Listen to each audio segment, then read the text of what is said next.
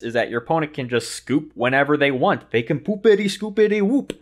Should Victory Dragon be unbanned? Let's talk about it. Dual sauce, extra sauce. Hit that subscribe.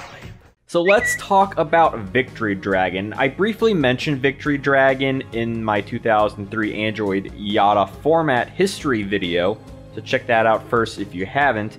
But Victory Dragon is really interesting because he was the first ever Yu-Gi-Oh! Prize card for the 2003 World Championships, and he has a very interesting effect.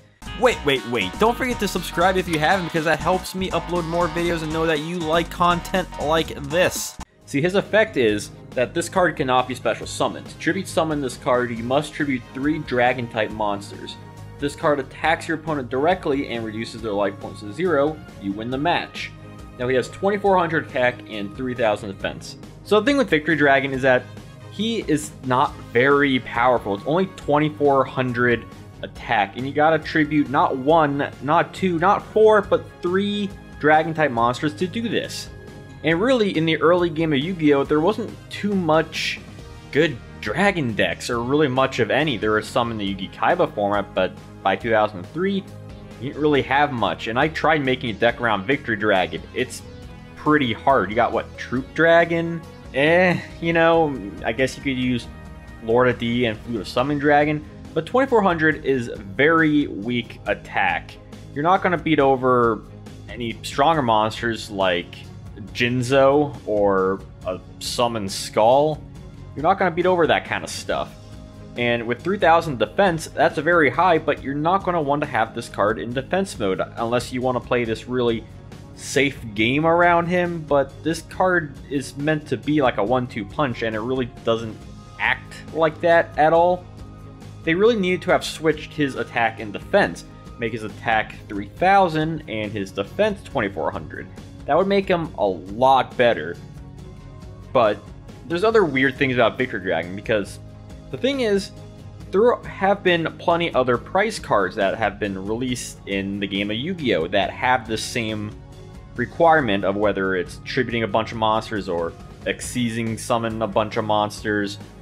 All for the point that if you reduce your opponent's life points to 0, then you would win the match. Not the game, not like game 1 and game 2. You win the entire match altogether. But those cards had a text on them saying that they are not legal to play in a duel. So you just can't use them in any sort of competitive format. With Victory Dragon, when he was released, he didn't have this clause, and he still doesn't have this clause on him. He still has this effect where he is perfectly legal if it wasn't for being put on the eventual ban list and stayed on there ever since, because it's a very powerful effect to just instantly win the match. If you win game 1 with him, then you're not gonna play a game 2 because you've already beat your opponent with just the Victory Dragon. And it's very powerful and very impactful in that regard. The problem is, it's not just inflicting damage. You have to attack your opponent's life points directly.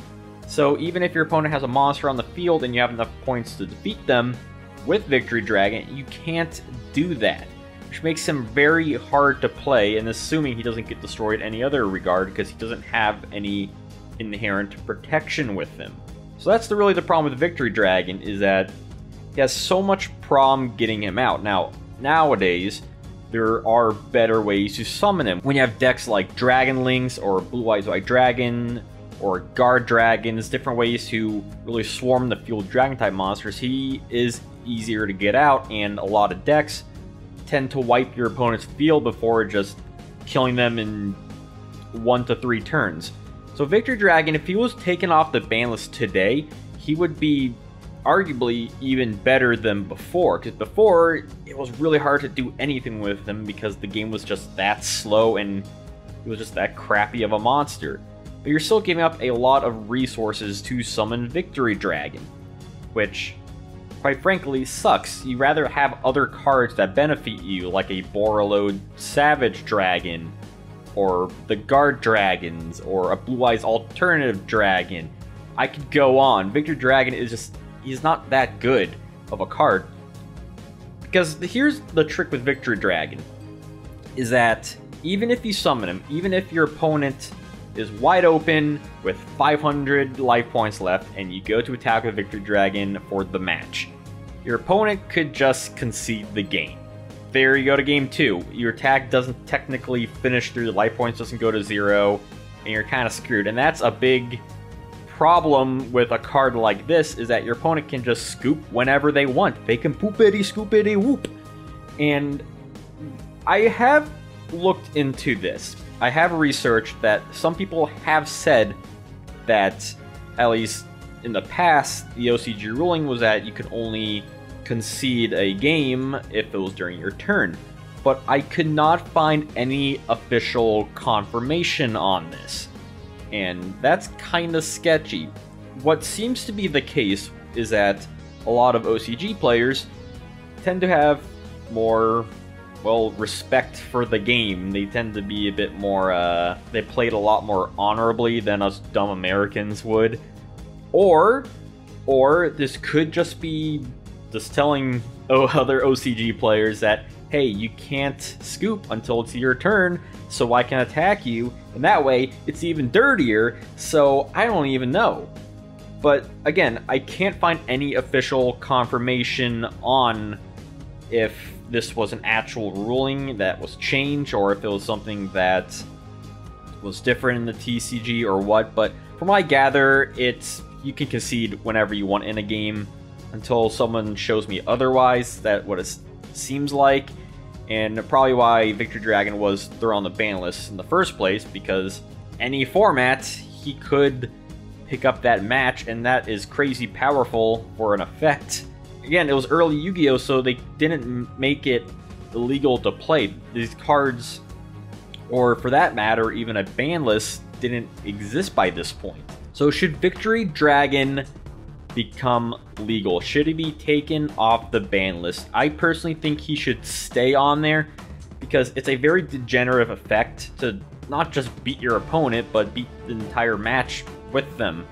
And it's much easier to get him out nowadays, and sure, while he's not that good, I think just the effect itself existing is inherently very bad for a state of play, especially since you can get other monsters out and other destruction effects out, and the game is so fast now, it would only be a matter of time before some top players really broke Victory Dragon, even if he was at 1. Now, I don't really know the meta of the traditional format, where everything illegal, everything that's banned, is at least a 1 of, but I can only imagine with that, you already have way other better cards anyway, so even if he was legal, I don't know if people would play him anyway, so you're left in this weird two-sided thing, is either people are going to break him or no one's going to play him at all. There might be a middle ground where there's some cheeky decks, I'm sure that would exist too, but I think just for the benefit of the game, he should stay on the ban list and not come back. Because while I love Victory Dragon, his design, he's just like really cool looking golden dragon, I love it, it's iconic, it shouldn't happen. So let me know what you think about this video. Did you enjoy it? What other kind of discussions do you want me to see? Let me know down below in the comments, or on Twitter at JanjoZone, or on my Discord at the launch base. And also check out my Patreon and my merch and my membership, because any support to my channel would really, really help me. And I look forward to seeing all my next video, because I upload weekly, 3 times a week currently. So yeah, of course, until then, have a wonderful day.